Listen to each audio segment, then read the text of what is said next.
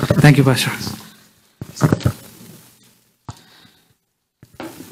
Yeah, this was coming back. The reason for me to look into this parable concerning the facts that we live in this world is very different than it was before, like 50 years before.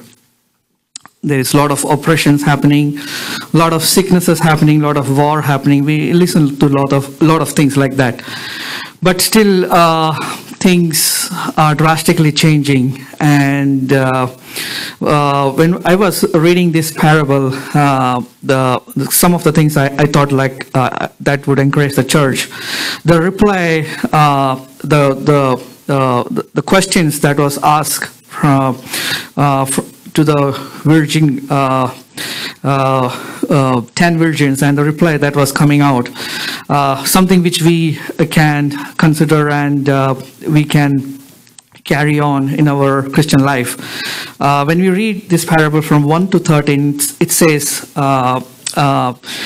in 7, verse 7, then all the virgins woke up, trimmed their lamps. The foolish one said to the wise, give us some of your oil.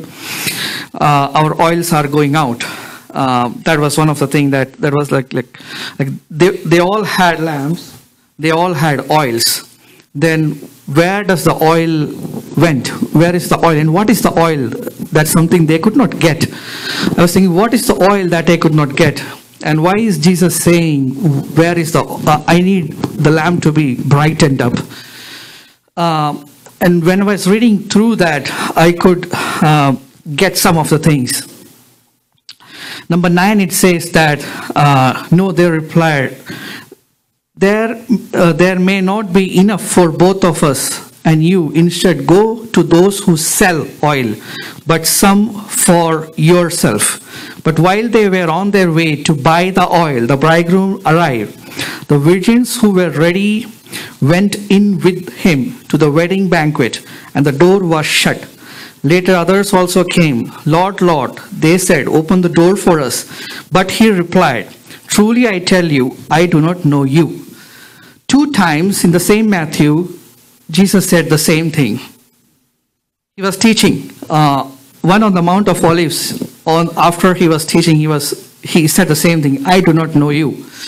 I was thinking, why Jesus is saying, like, he's teaching the same thing, and disciples are listening, and all there are multitude of people out there, and very categorically he says, I do not know you. It's a naive thing to say to the gathering of the people. And at that time, there is something more going on beyond what he was saying. Out of all the commandments, he didn't say like you have to consecrate, or you have to be this and that you have to do. But he very categorically says that the light should not go out. So what is the light, and how we should contain this light? That light, he says, if it is burning in the darkest, if the pitch dark place, if the light is burning, slightest of the light is burning, there won't be darkness. So that's the reason he says that the light should be always be burning. And what is the light? When I was reading through the Proverbs, it says in the Bible itself, it says in Proverbs 6:23, it says, for his commandment is a lamp. The commandment of God he has given, that is the lamp. And the teaching is a light. If we don't have the teaching in us, in this provoked world, this is wicked world, that light will dim away. That's why it says, his teaching is a light, and the correction and the instructions are the way of life. So if we take this life, if we take his teachings in our life, in our day-to-day Christian life, I'm pretty sure that will lead us our day-to-day activities in a much brighter way, in a much difficult circumstances, even if whatever we are going through, this light that we have, it will sustain us. And if we need to go to the salvation, if we are going to the end of the times, then we have to get hold of this light, so that no matter how good we are shining the lamp, no matter how good we have the thread inside the lamp, but if the light is not shining bright enough, if we don't have the instruction within us, then I say we cannot burn this light.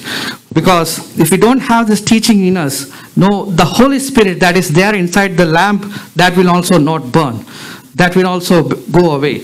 So in Proverbs it says 6:23, for the command is a lamp. The commandments, the teaching is there. That's the lamp. And the teaching is a light, and the corrections and instructions are the way of life. May God bless you with these words.